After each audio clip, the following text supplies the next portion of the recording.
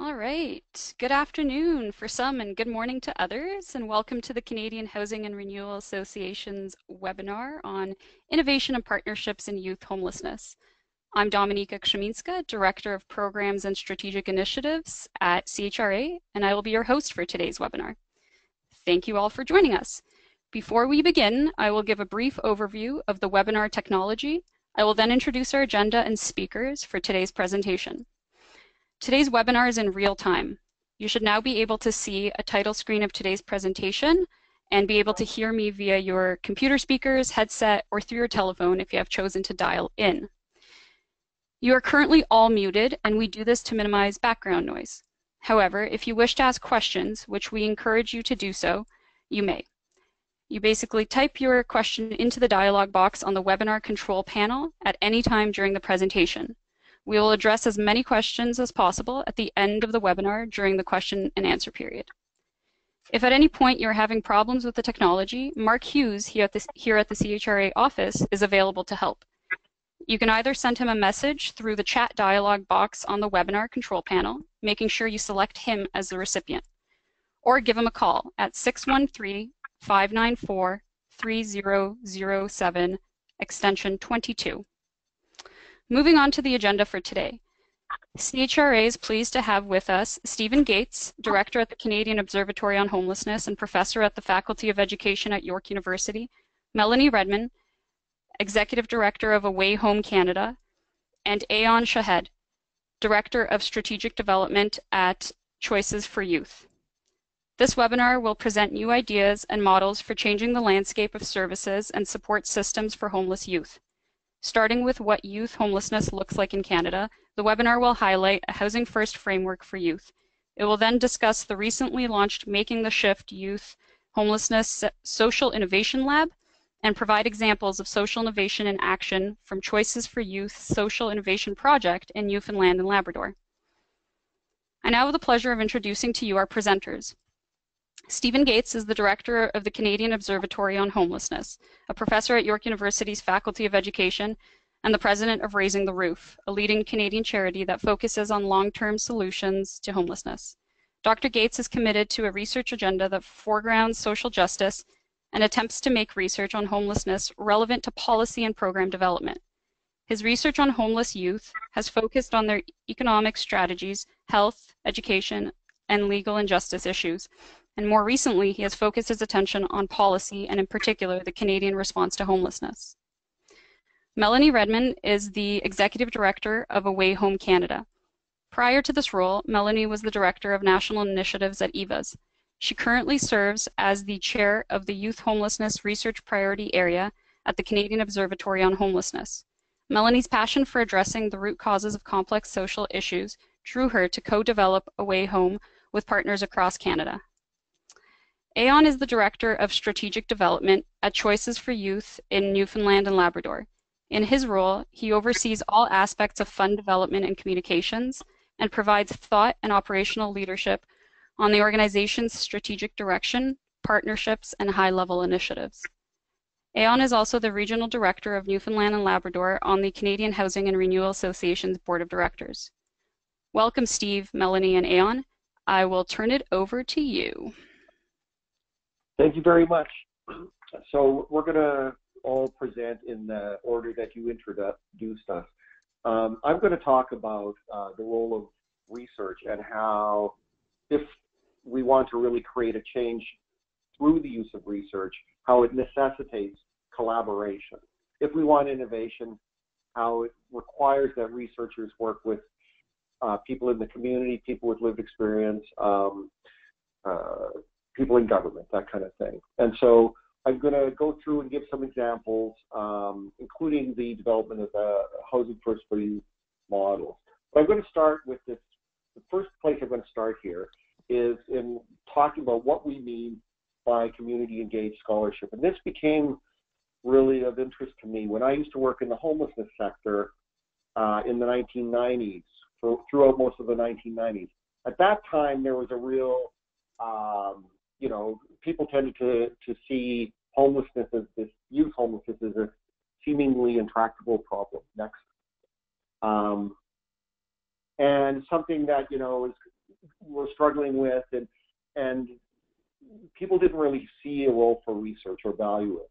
Next, the common thing that you would hear all the time, you still hear this every now and then today, but back then it was kind of like a chorus. You know, we don't need research. We know what the problem is. We know what the solutions are. And I think people were wrong on all three of those levels, right? Like research, I can't imagine any issue in society, whether it's cancer or climate change or anything, where we would say research is irrelevant. But there was a struggle there. Like, how do we make it matter? How do we create a situation where it's going to have impact? And the key here is, again, through community-engaged scholarship, which, as you can see from this definition, is defined by partnership, right? We want researchers to work collaboratively across sectors, across, with different groups of people, and then we can come up with new solutions and innovation. Next. But that's easier said than done. One of the things that is a challenge is that these are kind of, three solitudes: research, policy, and practice. Next. So what we need to do is figure out, how do we create an overlap, right, between these three, so that we respect that there are different roles and different kinds of knowledge that are valued, but that somehow at the center there's a space where, if we collaborate, it will benefit everybody. Next. But some of the challenges to these are really key here, right? Just 1 second here. There are limitations in terms of how researchers produce their work and disseminate it. It's like nobody, including me, and I'm even a researcher, like most of the time I find academic articles quite boring. Sometimes the language is a barrier, and often the focus of the work isn't really on what people need, right? So that's a problem. There's, for users in the field, right, they really need research that addresses their concerns, that fits into their time frames, right? If we hand someone a 150-page report and say, this is really good, we have to understand that not everyone can set aside hours and hours of pouring through that. A lot of this challenge comes from a lack of meaningful engagement between these different worlds, right? So how do researchers work with policymakers, and how do service providers or people in the community engage with researchers? And then finally, we have to acknowledge that there are different institutional cultures and goals and timelines and all of these things that can get in the way. So for a researcher, for instance, you might apply for funding in September and not receive it until the following year, and your research won't be done for 3 years. Well, that's not very helpful necessarily in the community. So we created the Canadian Observatory on Homelessness to basically engage in and mobilize research that is designed to have a focus on an impact on solutions to homelessness. So from this diagram, you can see on the left, we collaborate with a whole range of institutions, groups, and people. We have 8 research priority areas that intersect and overlap that we co-created with that very diverse group of partners. And then we mobilize that research through the Homeless Hub, which many of you may be familiar with, and through other things, government relations, community engagement, that kind of thing, to actually have the research create impact. So that's the idea behind it. Let's look at some examples of community-engaged scholarship in action. I'm going to give you 3 examples here. One is around advocacy as an outcome. One is around creating new program models, and one is about what role does research have to play in creating a national movement. So the first one here is collaboration that we engaged in over the past decade with Justice for Children and Youth, which is a legal aid clinic in Toronto that works with young people with lived experience of homelessness. Now, together we talked about, like, what are the issues at play there. Young people, those of you who do the work will know that young people who experience homelessness face numerous legal and justice issues, challenges, everything from dealing with landlords to employers to accessing benefits to treatment by the police. We know that young people who are homeless experience criminal victimization at rates that are exponentially greater than for house youth. We know that one of the problems in this country at a policy level is that one of the ways we deal with homelessness, besides programs and services, is we use law enforcement. We essentially criminalize homelessness and use law enforcement to deal with what is an economic and social issue. And then finally, this is more Ontario-specific thing, but when Mike Harris was in government, they put in place the Safe Streets Act, which is a terrible piece of legislation that basically outlawed panhandling and squeegeeing and has led to millions of dollars worth of tickets being issued to people who essentially have no money to pay. What are they going to do? Panhandle and squeegee, pay the ticket? It's horrible act. So what we did is we did research with young people, interviewed, I believe, 250 young people. We did reports, several reports. We did produced all kinds of materials. We engaged the community after. We engaged the police services. This is all around 2010, 2011. Since then, there have been more developments. You can see in this slide here, Michael Bryan, former Attorney General, a couple of years ago, got interested in repealing the Safe Streets Act. So we went in a campaign to repeal the Safe Streets Act. And so here's the outcome. Nothing's changed, right? So that's really good collaborative work, but unfortunately, the Safe Streets Act is still in place.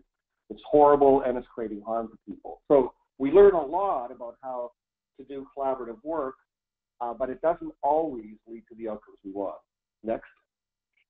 This next one here is development of a program model, Housing First for Youth, which is an adaptation of the Pathways, the mainstream model. And this came through collaboration between the Street Youth Planning Collaborative in Hamilton, the National Learning Community on Youth Homelessness, and Away Home Canada right when it was at its beginning stages. So the issues that we're looking to address is that the federal government renewed the homelessness partnering strategy, prioritized housing first, not housing first for youth, but it required that communities invest in housing first, and many communities were doing that. Now this isn't a bad thing on its own, but many people in the community did not feel that housing first as a program model worked well with youth, and in fact, the at-home Chiswa research showed that the outcomes for young people under 25 are not so great. So I remember in a meeting in Hamilton, we were having a conversation and people were saying it doesn't work, and I was feeling, wow, the research on housing first as a model is pretty compelling. Maybe the problem is that we haven't adapted the model to the needs of developing adolescents and young adults. And so working with Street Youth Planning Collaborative in Hamilton and then engaging the national learning community on youth homelessness and Away Home around thinking about how we take these things to scale, we interviewed a bunch of young people and talked to service providers, talked to people in government, and we came out with this framework for Housing First for Youth in 2014. And I'm just going to go through a little bit here about what it involves. It's actually, even though it comes out of Housing First, there's an important distinction here, right? The goal here is not simply to get people housed. The goal is not simply recovery. We're talking about young people, so we also have to think about how do we assist young people to enable them to make a successful transition to adulthood. So in doing that, we had to alter the program model. You can see here through the core principles, some of the things are similar to the Housing First Pathways model, but some are different.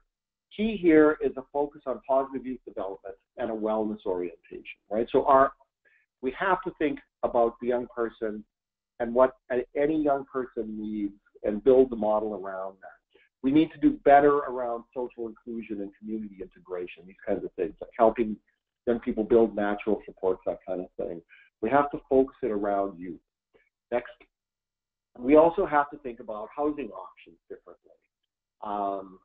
For young people, the kind of housing that they need will depend on their developmental level, it will depend on their age, that kind of thing. And so we need alternatives, though, and it's important. It's not emergency shelters, but we need some kind of temporary place-based crisis housing for young people. But where they might go through a Housing First for Youth program, they may return home, right, with support and ongoing support from the Housing First case manager. They may wind up in some kind of supportive housing or transitional housing. Again, they will be in those programs, but still be clients of the Housing First for Youth program, and then they may be in independent living. They may want scattered site housing. They may also change their mind along the way. One last thing about that model, though, if you involve young people in supportive housing or transitional housing, they remain the client of the Housing First program and then have to transition to some kind of permanent or independent living. The support model is broader than the Housing First model as well. It involves other things like access to income and education, better work around social inclusion, that kind of thing. So the model is different, and the outcomes now are quite interesting. That's there's growing interest in this model in Canada. There's international uptake. In fact, this framework has taken off more in Europe, one could argue, more quickly than in Canada. And then there's the Making the Shift demonstration project that Melanie Redmond will be talking about. Next. Okay. So the third thing here, and this is the biggest, is creating a movement to prevent and end youth homelessness. Away Home Canada, Melanie will explain how it is a coalition and the coalition model, how it works. But research is part of this process. This is perhaps an area where we've had the most successful level of collaboration. We've done reports, policy briefs, a lot of work. Next. All of this came from the creation of a national youth homelessness research agenda, co-created between researchers, practitioners, policymakers, people with lived experience. Next. And on this list, we have what formed our research agenda. And if you can just click through the slides here, you'll see that basically one by one, we've achieved all of these things, except the last one is still in process. Next. One of the key pieces that we've done is the very first national survey on youth homelessness. Next. This involved, over 1,100 youth participants, but you can see from here, we engaged 57 different agencies across Canada to help deliver this. Next. And I'm going to go through some of the key findings. I might flip through some of these to make sure that we can stay on time. The first is around diversity. You can see that a third of young people who are homeless are LGBTQ2S, a third are Indigenous, and about a third are members of racialized communities. Next. This is one of the key findings from the report. 40% of all young people we surveyed had their first experience of homelessness before the age of 60. Next. And of that group, they tend to be the ones with most adverse childhood experiences, the most, multiple episodes of homelessness, the higher levels of suicidality, lots of problems. Next. We also found that, here, we'll skip this slide, that in Canada, 0.5% of Canadians have some involvement in child protection. Almost 60% of young people are homeless too. So that's important going forward. Next, life on the street. I'm going to go quickly through this and just go some high level. We know that when we let young people become homeless, different things happen. The health worsens, mental health declines. All of these factors here are a result and an outcome of prolonged homelessness. Young people don't have to stay homeless that long to have these things happen. The mental health issue is really important. We found in the survey 85% fell in the high symptom distress category, which means that if they were housed, they would be midway between inpatient and outpatient psychiatric care. Next. The dropout rate in Canada is now below 9% amongst homeless youth. It's over 50. Next. Over 50% of young people who are homeless are not in employment, education, or training. Next. The other thing is the exposure to all kinds of violence on the streets. 38% of all young women on the streets have been raped in the last year. So exposure to this kind of thing leads to all kinds of mental health difficulties.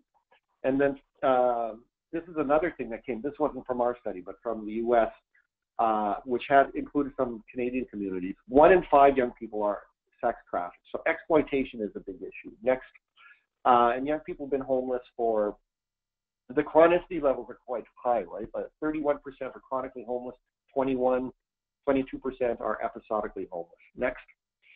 I'm going to talk very briefly about relationships, but to say this.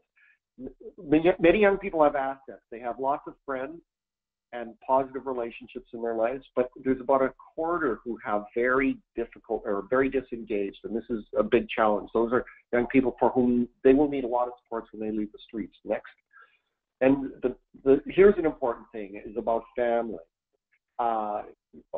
71% had some contact with family, and 77% wanted more. And the problem is that in the youth homelessness sector, we often see family as part of the problem, part of the past, and we don't attend to it. But young people are telling us something more. So next, let's see what all this means.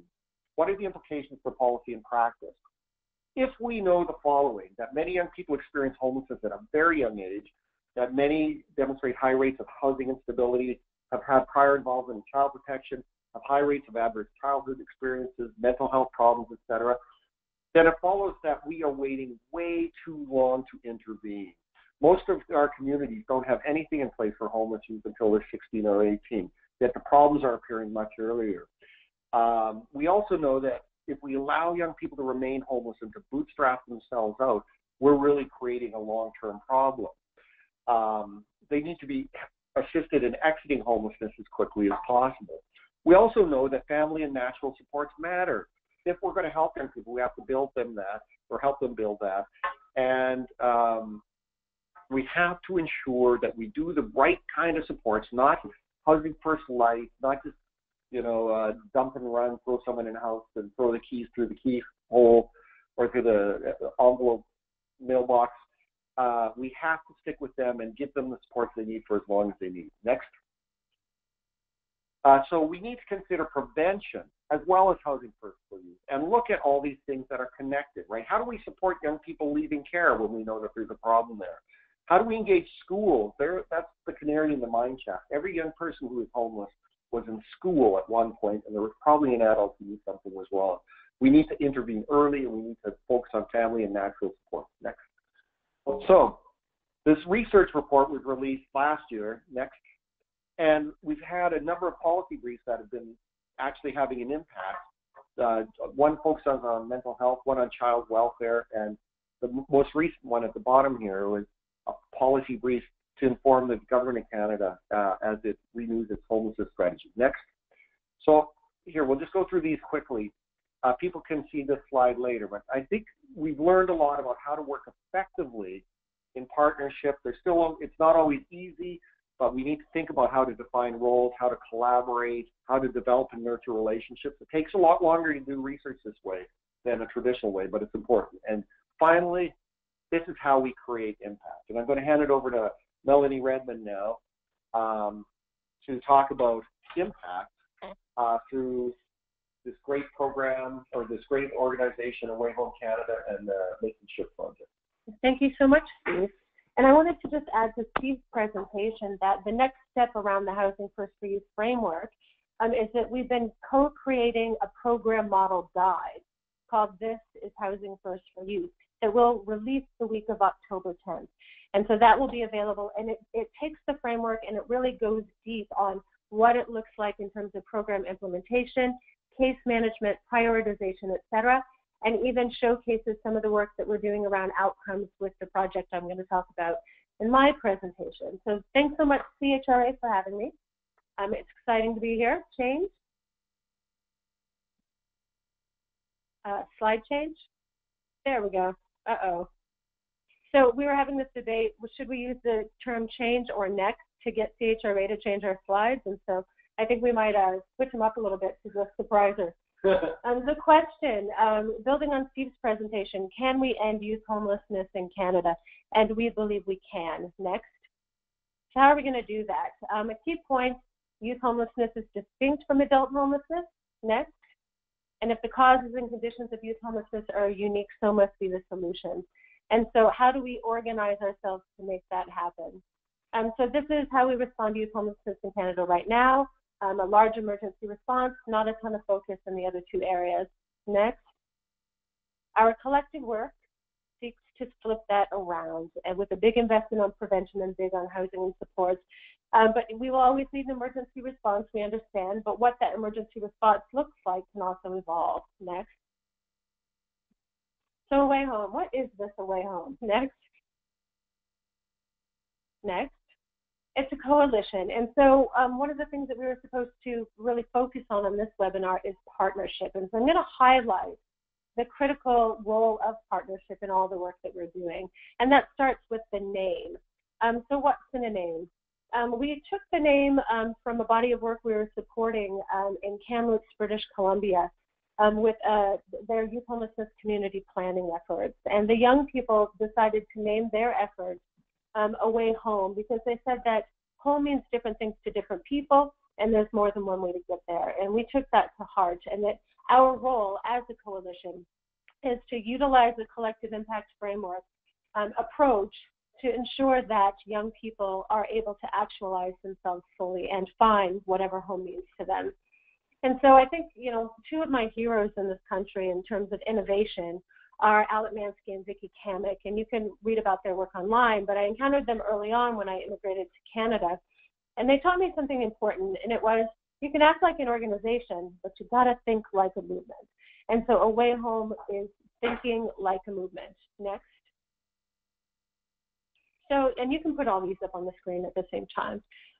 So collectively, A Way Home has set a list of strategic priorities, and you can read through those, but I'm just going to refer back to them in the presentation.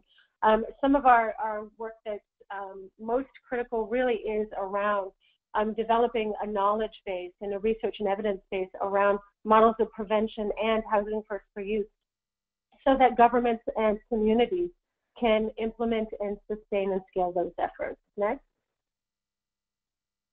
And so for A Way Home, we utilize the constellation model for dispersed leadership. I added the dispersed leadership part because I think it's really important to highlight. And so like Steve was talking about how we co-create the National Youth Homelessness Research Agenda. Well, A Way Home doesn't need to lead on that. We collaborate on that, and the Canadian Observatory leads on that. Youth voice, elevating the voices of youth with lived experience. That's one of the most important partnerships we have. And so we have mechanisms for doing that. Another example before I move on would be the community of practice. Well, we host the National Learning Community on Youth Homelessness, practitioners from across the country working with young people, working to elevate their voices, and they lead the community of practice work. And so our model is around creating maximum impact and aligning our strategies and resources with partners across the country so that we get the job done. Next. Next. So partnership and collaboration. We're going to talk a little more about that. And can you go back one? You went a little too fast there. There we go. So the coalition members, you can see here, important to note that from the get-go, we were involving government at the table as equal partners. And next. Another important partnership that we have, where we work a little bit differently than most organizations do, is we have a youth homelessness funders table that we convene with the Catherine Donnelly Foundation. We need to add the Conconi Foundation logo because they've just signed on, and they do more than just fund our efforts. They're at the table with us strategically, and this partnership is critical because we really are trying to align things like outcomes, reporting mechanisms, developing funding streams that speak to prevention and moving young people out of homelessness. Next. So collective impact, just a brief overview of the role that plays for us. Next. So collective impact is different than collaboration, and there's a lot written out there. I think we need to do some writing about it as well. But I think what's really important is bringing relevant actors to the table and to work toward a common vision, to work toward something, that's bigger than ourselves. And, the goal is to change outcomes for a population. It's not just to partner and to deliver a great service that's important in the lives of someone. It's to change the outcome at the population level outcomes. Next.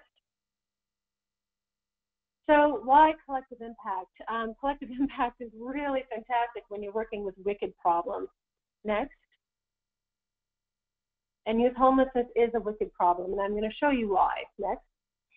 So youth homelessness is what we're calling a fusion policy issue, in that there are many drivers for young people to find their way to homelessness, but those same drivers can be part of the solution.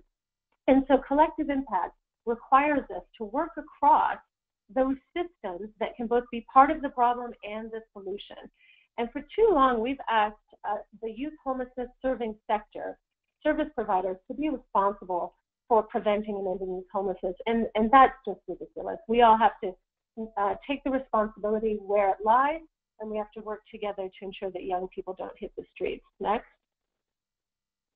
So partnership and innovation. Next. So, you know, we had that question earlier on, right? Can we end youth homelessness in Canada? And then, you know, we launched this coalition and we co-create research agenda, and we've got all this great stuff happening. But something that we thought was really important to drill into is building that solid evidence and evaluation base on models of prevention and housing first for youth, and doing that in partnership. Next. So, this project is funded in part by the Government of Canada Skills Link program. I've been required to insert this into all presentations. So, and we are very grateful for the support of the Government of Canada on this, despite my humor. So, making the shift. So recently we launched something called Making the Shift, a Youth Homelessness Social Innovation Lab. And the initial project, phase 1, is a partnership between Away Home, Canadian Observatory on Homelessness, and Mars Center for Impact Investing. And as I talk about the project, it will become apparent who's responsible for what and what strengths those partners are bringing to the table. Next. So it's also involves 2 provinces, 10 communities, and dozens of community partners. And those provinces are Ontario and Alberta. And we are prioritizing those 2 provinces in phase 1 because they have existing or emerging strategies to prevent and end youth homelessness that we can build on when we start thinking about sustainability and scale. Next. So the container that holds this work of phase 1 and phases moving forward is the Youth Homelessness Social Innovation Laboratory. And it is by nature, it necessitates partnership at every level. And so, you know, if you have your glasses on or a very big screen in front of you, you can see the strategic partnerships, the international engagement required to basically take what we know through a process of insight and discovery, what we know that's innovative, what we know has potential at the policy and practice levels, and do rigorous research and evaluation on those things in the Canadian context. Sometimes demonstration projects will be required to do that, and then develop the tools and resources that communities and all orders of government need to implement, sustain, and scale those activities, and then mobilize that knowledge so that there's a true uptake in the community, so that we have a shift, again, that visual, a shift to prevention and moving young people out of homelessness in a safe and planned way. Next. So the demonstration projects that we'll be running in phase 1, I'll talk about, but I think it's important to look at this visual and how we're thinking about prevention, exiting systems, and exiting homelessness. And in some of these areas, we have a bit of an evidence base in the Canadian context, like the Youth Reconnect, Mike Gillespie's work from the Raft in the Niagara region, a few pilots or small host homes programs in various communities, some work on family mediation, family reconnection. But again, and then, you know, in school-based programs, we're doing a pilot with Raising the Roof, Canadian Observatory, and York Region and Niagara Region called the Upstream Project.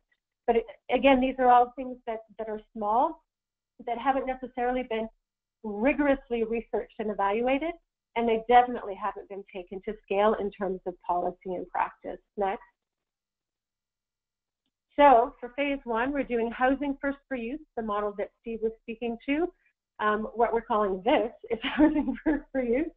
In Ottawa, Housing First for Youth who are currently homeless. Toronto, Housing First for Youth exiting care before they become homeless. And in Hamilton, Housing First for Youth, Indigenous Youth, and Indigenous-led. And so these are really exciting demonstrations. We're also starting to bring other communities who want to do this work into the research and evaluation component so that we can build a stronger evidence base. Next. Prevention demonstration projects, and you can go ahead and populate that slide if you want. Family and natural supports programming in all 7 Alberta, the big cities, I guess.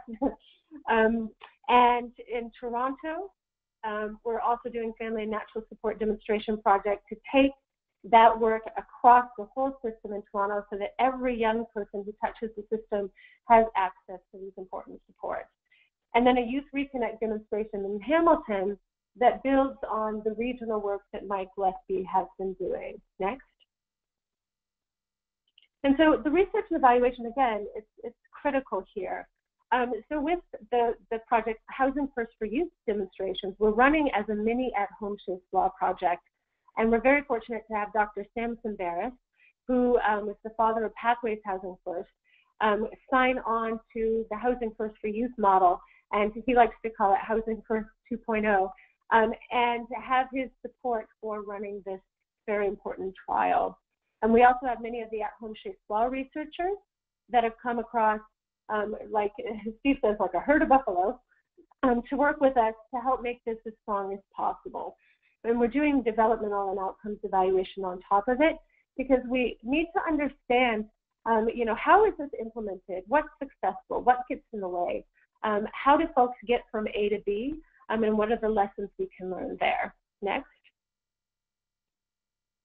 And really critical here are the outcomes. And so we're developing a very robust outcomes framework that we will be evaluating these models too. And we're looking for more, so much more for young people, as Steve said, than just housing stability. We want young people to have what they need to transition into a healthy adulthood, but also we want people to live a good life, the same thing that we would want for our own children. And I think that's what we have to keep talking about. And so these outcomes, what's also important is that the outcomes drive the service delivery model. So if you say these are the outcomes we're going for, then we have to ensure that the staff working with the young people have the tools they need to provide the support to get young people to those outcomes. And I'll name again that the voice of young people with lived experience has been very important in the development of all of this work. Next. And so, just to review here before I hand it over to Aon, how we're thinking about scaling the prevention work in Housing First for Youth is this. And you can go ahead and populate this screen too. Build and support local coalitions using collective impact to deliver on this work at the community level. Support the implementation of the models of prevention in Housing First for Youth. Conduct research and evaluation. Build that evidence base for government and funders. And then support communities in all orders of government to scale and sustain.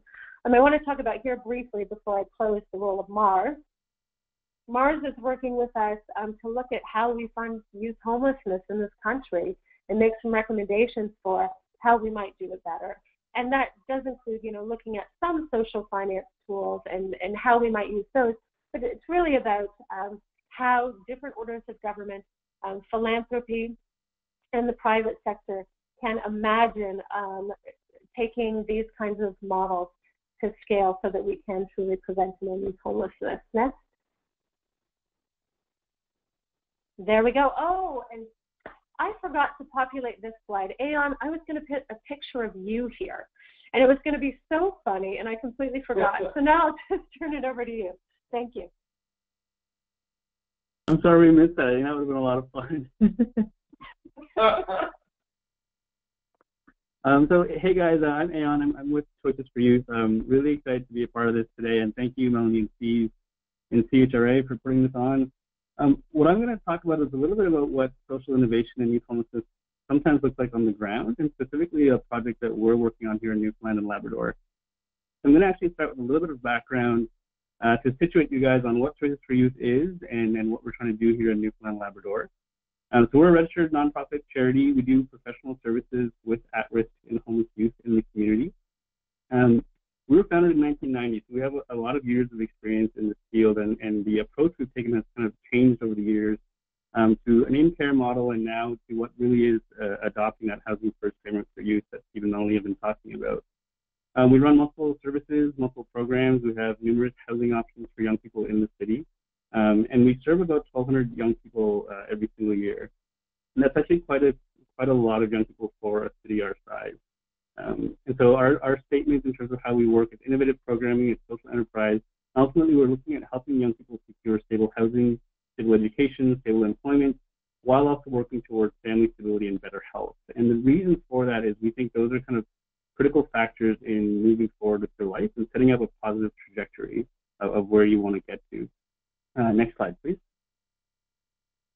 when we talk about the young people we're working with, they're ages 16 to 29, and they are coming from a very difficult place. We talk about the challenges in a young person's life. So they may be disconnected from family, they may be experiencing a lot of conflict with low education levels. Often young people are marginalized or discriminated, coming from low-income families. Mental health and addiction is a big challenge, and experience with child intervention systems. We also see a lot of forms of victimization and abuse, and involvement with the criminal justice system. If we think about what's causing a young person to have those experiences, often this is really related to childhood experiences and childhood trauma. Because a lot of the work we're doing is informed by that trauma, and that's a core part of the approach that we try to take. So, there's a lot of different programs. We provide housing, education, employment. Social innovation project that we're working on provides an opportunity for us to kind of look beyond the intervention work and immediate support work and look more explicitly around what does really great prevention look like. And in addition to meeting the basic needs of young people, how are we equipping them and setting them up to succeed in their lives? So grounding all of this is a foundational belief that we do believe all young people have the same potential as anyone on this call. And so it doesn't matter kind of your background and the experience you're in. If you're given the right set of supports and the right environment, then you have the opportunity to succeed. And so that kind of grounds all of our work and also a founding belief in the Social Innovation Project. The key guiding ideas behind this project, a lot of what Steve and Melanie have mentioned, that youth homelessness is distinct from adult homelessness. And so we need to take a distinct approach. The causes of youth homelessness are wide-ranging and complex, which means our approach to how we support them and help them move forward needs to be as comprehensive and as complex as the challenges they're facing. And an innovative response can't be done in isolation. So we need to work in partnership with other community agencies, with input from young people, and obviously with our government allies. So our Social Innovation Project really focuses on two core objectives. And so the first objective is breaking intergenerational cycles of homelessness within vulnerable young families. And the second objective is creating low-barrier, high-support employment opportunities for at-risk and homeless youth. So you can see how that first one really takes a really high-level, broad view on breaking intergenerational cycles is really about prevention here. And when we talk about creating employment opportunities, that's about looking forward and how do you help somebody move forward towards their life goals. We designed this project to fill gaps in services or opportunities that we saw with the population we're working with. It was also designed to address specific leverage points. So where can we intervene to have the maximum impact on a family, on a young person, and on the system? I'm going to go into each of these objectives in a little bit more detail and share some of the nuances of the work. So the first objective is really looking at supporting vulnerable families. When we look at the young people we're working with, about 67% of the youth we work with have past or present involvement with the child protection system. And we know, as Steve said earlier, the average age of a young person's experience with homelessness in St. John's is just 16. So that kind of gives you a sense that something is going wrong somewhere early down the pipeline and starting with families. So when we look at that and we think of what needs to be done here, we need to take an approach that kind of wraps support around that family.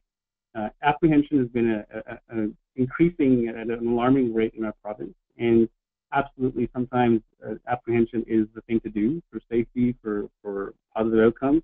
But what we're finding is in the last few years, it's become just the default go-to option. So if a family is struggling, if there's any kind of issue, rather than surrounding that family with support, what we've seen is a really big spike in apprehension. Apprehensions are extremely costly, extremely traumatic. It's generally very poor outcomes for the families and for the kids. In Newfoundland, the graduation rate among kids who were apprehended is less than 3%. You can see how a really expensive intervention can sometimes result in really poor outcomes. So the work in this area is taking a different approach. We're doing that in two ways in this area of work. One is our Mama Moments program. So this is a proven model. We actually started piloting this program a few years ago, and now we're at a stage where we can really scale it up and formalize some of the mechanisms within it. Mama Moments focuses on vulnerable, at-risk, pregnant and young parenting moms and their children. It's very future-oriented, it's community-based, while also providing wraparound support. So we have a group of young moms. They meet weekly where there's a peer-to-peer support element. There's a community-building element, kind of recognizing that other young families are facing the same challenges. And that builds a sense of community and reduces isolation. At the same time, outside of that, there's a lot of wraparound support. What whatever it is that that young mom needs to be a great parent, to find a job, to work on her education, to deal with legal issues around custody, we'll kind of play a role wherever we can to make sure they can be the best parent possible. What this achieves really is twofold. We're intervening to ensure that that family is set on the right track, that we can help them make some positive choices. But it's also a big element of prevention. If you think about the young kids in those programs, we're by working with the young moms and the families, we're ideally avoiding a number of negative experiences for those kids and able to intervene in that cycle and stop it in its tracks. So if you think about like what have we achieved with this in our pilot phase and now that we're expanding it, well, right now the program has around 47 young moms and about 56 kids. And since it started, there were most of the children that associated with those moms were in care, and now they're all with their families again. You think what the impact that has on those children, on those moms, and in terms of what they think is possible with their lives. So it's a tremendous savings on the system, but a tremendous impact on that family. And the other thing we're looking at is the Family Reconnect program. So this is a brand new program. It's a core recommendation within the Housing First framework for youth. And what this is identifying within a young person who's potentially at risk or feeling isolated or heading down a tricky path, is who is in their life that could act as an adult figure that we could connect them with as a family member. So family doesn't mean mom or dad necessarily. It could be an aunt or uncle. It could be a cousin that they used to hang out with a lot and have a high degree of trust with. And so our job in that case becomes facilitating that reconnection, doing some counseling work, reducing isolation, and it's a form of housing work essentially, while also providing the wraparound support.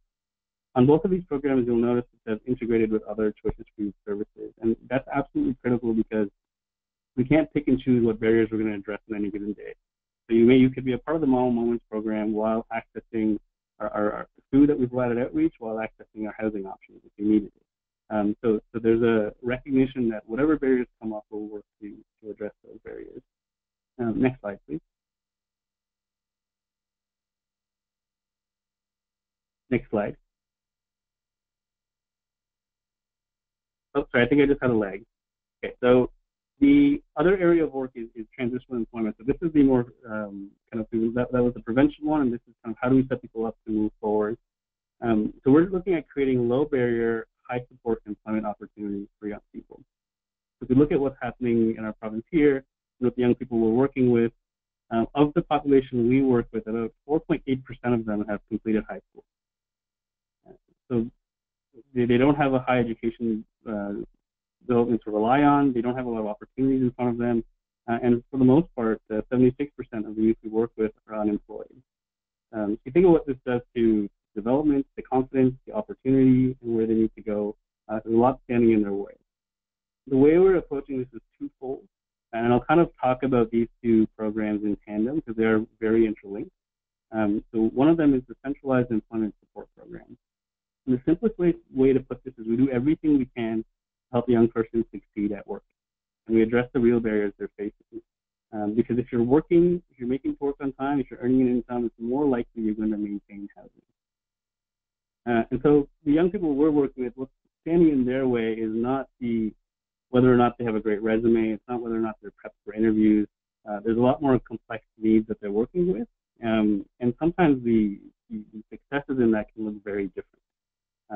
So when we talk about supporting them on the job or pre-employment, it could mean helping them get up in the morning. It could mean getting them to and from work. It could mean they're challenged with their addictions and they can take a 2-hour break from their day and go to a methadone appointment that will take them to, help them debrief after, bring them back to work. It could mean that we're supporting them with breakfast and lunches. It could mean skills development and GED. We try to do a full spectrum of what may be needed.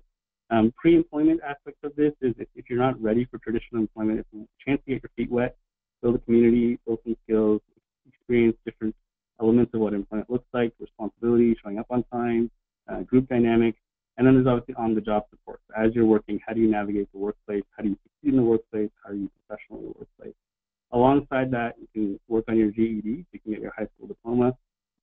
The other part of it is what we call pre-social enterprise training. And I'll get into that a little bit when I talk about the social enterprises.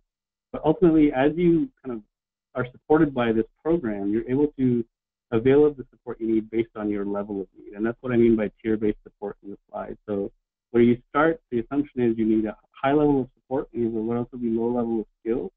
And as you work through that program, the level of support you need goes down drastically, and the level of skill that you have goes up significantly. So it begs the question, where are these young people working? Who's going to hire an at-risk youth who doesn't have the high school diploma and who has a lot of challenges in their life? And this is where our social enterprise work comes into play. Our social enterprises are designed to create those employment opportunities. We're looking at a diverse sector to give people a chance and a taste of different types of jobs. We're currently operating 3 social enterprises. One is a construction company, one is a retail clothing store, and the other is it's essentially a production facility that's currently building hydroponic produce growers. So there are very different types of jobs that you can kind of access. If I go back to that pre-social enterprise training component, what that lets you do is kind of experience each of those almost like you would as an intern, while building up some skill, while building a diversity of experiences, and getting a sense of what do I want to do. So the element of choice is really important. In housing, we talk about having choice in housing. We want to start broadening out the diversity of our employment options so there's some choice in what you want to work on. As you go to work, you're obviously receiving all that support. And as you go through that tier system of how much support do you need and what's your skill level, we actually change the rate of pay. So there's a direct correlation with how much of work you're able to take on and how much support do you need. So is aligned with the kind of hourly rate that you can expect to receive. The really great thing with social enterprises, they're also designed to be sustainable. So we're creating employment options that are sustainable. The whole point of these are transitional employment spaces. So this isn't a full-time permanent job for someone in the construction industry. It's a job that you're probably going to be in for a while. And as you develop your skills and you work through your barriers, our goal is to get you poached or get you a job somewhere else. But in the meantime, we're able to run this enterprise to fund that support work and also help you build those skills. The way we look at it is that there's a lot of work out there that you can do for a multiplied impact. If you think about our construction company, for example, if we're going to build housing development, why not build them in a way that also trains and employs young people? And we have to have this attitude in other areas of our work. If we provide meals at our outreach centers, we're going to provide meals. Why not create that as an experiential opportunity to learn about food safety and budgeting and conserving? So we look at all these opportunities as well as market opportunities and are analyzing which ones are suitable to be turned into enterprises. So these two teams work really closely together.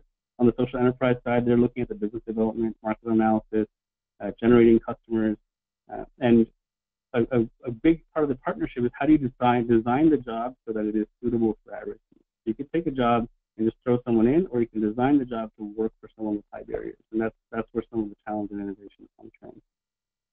In the last year in this program, we've generated over 18,000 hours of employment for at-risk youth, and you think about what that means for their livelihoods, for their experience, for their confidence. And on average, at Impact Construction, it's about 1.5 years that we see in terms of the time it takes from them to entering the construction company, moving on to other full-time employment. Next slide.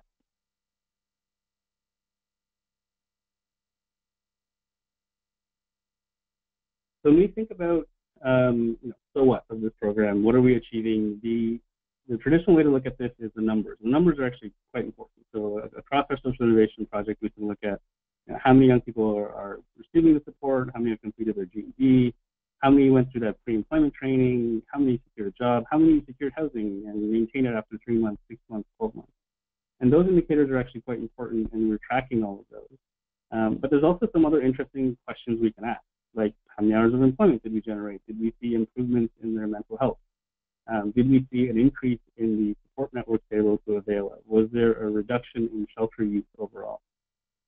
And so this leads into what we're trying to add as a really critical part of our reporting and impact measurement. Next slide, please. Is the social return on investment. And so what this does is it's essentially mapping our intended outcomes and the avoided negative outcomes against financial proxies. So we look at our program model, we turn that into a logic model. The logic model, looking at your inputs, looking at your activities, looking at your indicators, looking at your outcomes and the assumptions within that. And we're able to list up, okay, what are the intended outcomes we want to achieve?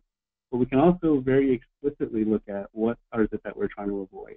And we can look at regional data, local data on what is reasonable to expect on a particular trajectory, what's the cost of doing nothing, what do we expect is going to happen in a young person's life, and what's the financial proxy associated with that.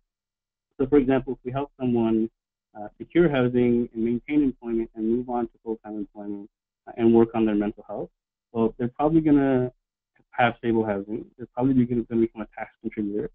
They're probably not accessing the shelter. If they have a family, they may be able to reconnect with their family and reduce the cost on the system for child apprehension. As they start working, they're coming off the impact support, income support. So there's a lot of ways to kind of look at the impact that we're having. Just as you build stability into somebody's life, there's probably lower rates of emergency healthcare use, just less crises overall. And so when we look at monetizing that value, we can actually look at the dollar for dollar impact. What is the social return on the investment? So this is a key way to kind of demonstrate the impact to funders in terms of here's the cost of doing absolutely nothing. If you don't do anything, here's what's going to happen, and here's what it's going to cost you. So a really great example might be a vulnerable young family that's struggling. If you do nothing, here's what's going to likely happen to the parents, and here's what's going to happen to the child with apprehension. And then we know the outcomes of that apprehension is a 3% graduation rate, and here's the lifelong cost of what that can mean. Or we could implement a program like this, and here's the cost of the program, and here's what we think that can achieve.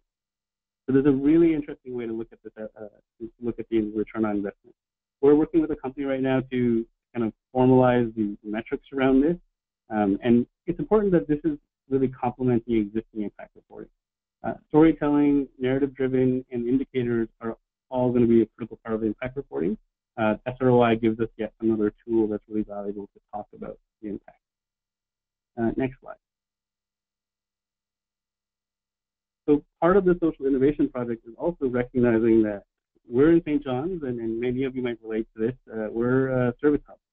But the issues that families are facing, that young people are facing, exist well beyond urban areas, into rural communities, into areas where there might not be service centers. So for us, what that means is looking at how do we share that knowledge and share that capacity across the province? How do we learn from other communities? And really the why behind that is a lot of young people are migrating to St. John's for services. And along the way, they're becoming more and more isolated from their original support network. And they're probably burning bridges along the way. So by the time they've arrived at Choices for Youth, and sometimes they're arriving on a bus with a garbage bag at our shelter. At that point, it's often too late. And there's a lot of work to do, and there's successful interventions and changes you can make in their lives, but what would be better is being able to intervene earlier in that person's life, being able to intervene closer to home in that person's life. So that's what we know about in terms of intervening closer to home. So what are we doing right now as part of this project? We're right now mostly learning. We're engaging with rural communities. We're trying to analyze different challenges and different opportunities that are unique to communities. But this information, this insight, as well as what we're learning from our program, it feeds into what expansion could look like, and also into our work around building a provincial plan to end youth homelessness. There's a lot of momentum at the governmental level here to see some changes in policy that can really make a difference in vulnerable families and young people, and so this information kind of feeds into that. Also, what we're looking at as part of this project is to be operational in some sort over the next 3 years at 6 sites across the province, and with a real purpose of why and what are we trying to do there, and with who, with which partners. And the model can vary. In some cases, that might be we open up shop, might be a satellite office. In some cases, it could be capacity building or having folks come to us and do job shadowing and us sending folks over for a period of time. It could be co-funding projects and writing and being partners on a funding application. So the model was very different depending on where we're at. The last thing I'll say is, in all of this work, it's really important that when we talk about learnings and we talk about the impact, Melanie and Steve both mentioned how partnership is a really key part of what needs to happen across Canada and across communities. So we need to take the information we know and what we're learning, and not only share it with each other, but also use it to inform policy. And so that's happening in wonderful ways in the national level. I think we need to find creative ways to do it on the regional level. For us, that's meant being active in spaces where we can be consultants on new policy development. So whether that's looking at eligibility criteria, whether it's looking at housing development, mental health policies, or looking at educational outcomes, these are really critical insights that our sector has that we can really help inform good policy, which ties into the broader plan to end youth homelessness. Because we know that it's much more than just housing bricks and mortar. It's a very complex issue that requires a comprehensive set of policies. So we hope our work can lend to that and make a difference in the province.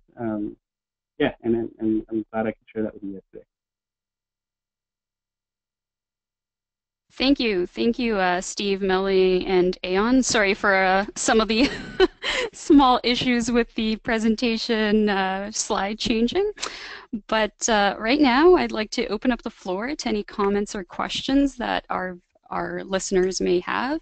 So basically, please type them in the dialog box on your control panel if you haven't already, and we'll take as many as we can. So I see that. All right, so yeah, please just, if you have questions, just type them into the dialog box and we'll start answering them.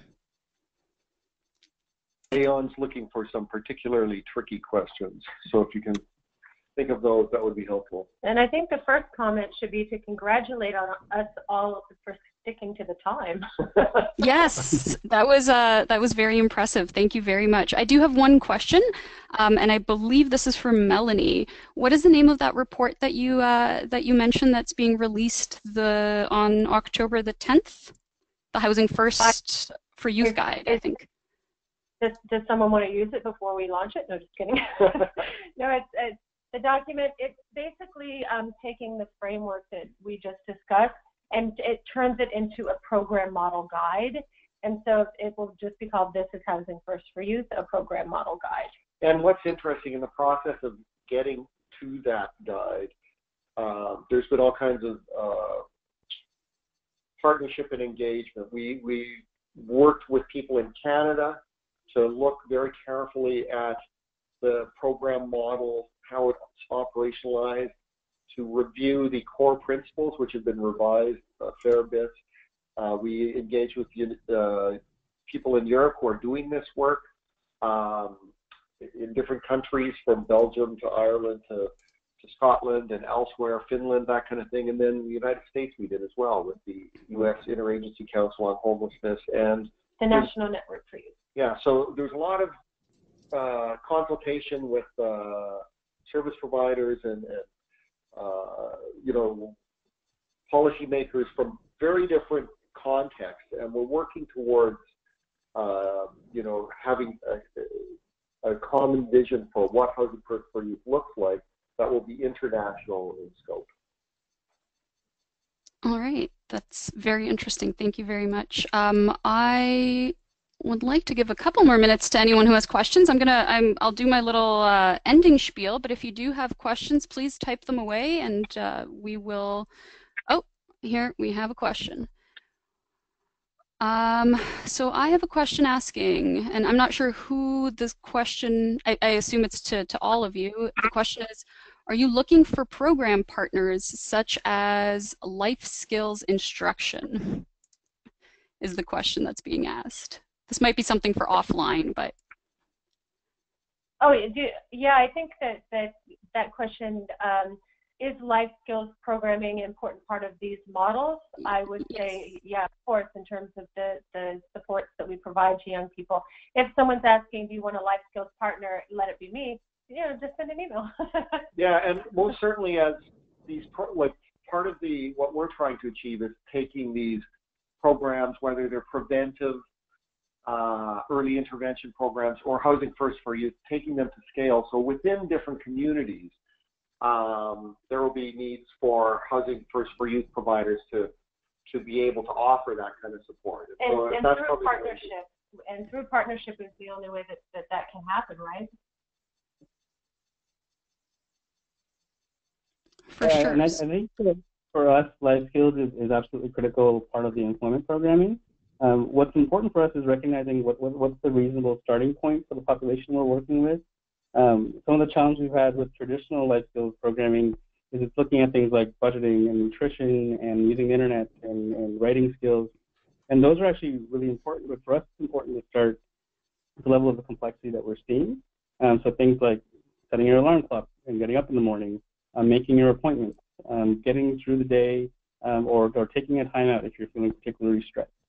So for us, life skills initially looks quite different, and then it's kind of following that path along as the barriers are addressed and working with more traditional programs. All right. Well, thank you for that. Question box is still open, so definitely type away your questions if you have any. I'd like to give many thanks from all of us here at CHRA to Steve, Melanie, and Aon for their time in speaking with us today. I have another question for them. Oh, okay. This is a question actually to all of us, and yes. The question is, will the presentations be shared? And the answer is yes. Steve, Melanie, and Aon all agreed that that we will be posting their presentations in PDF format on our website in the next couple of days, as well as a recording of this webinar will also be posted online at CHRA's website.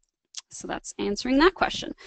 So I'd like to thank also the audience for participating, and just a little spiel about the next webinar. It's on October the 25th, when we'll be joined by Enbridge to talk about their energy efficiency and affordable housing programs.